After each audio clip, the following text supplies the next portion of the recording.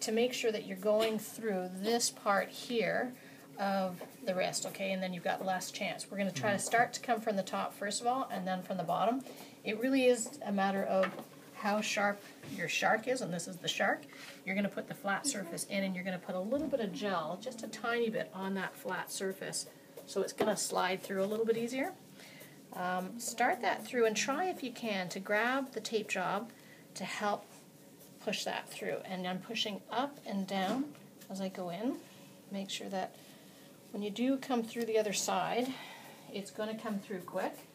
I'm going to, sorry about this hair on your arms. We're going to start it coming on this side as well. Good.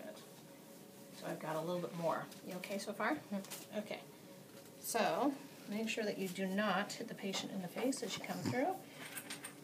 And this is always the hard part.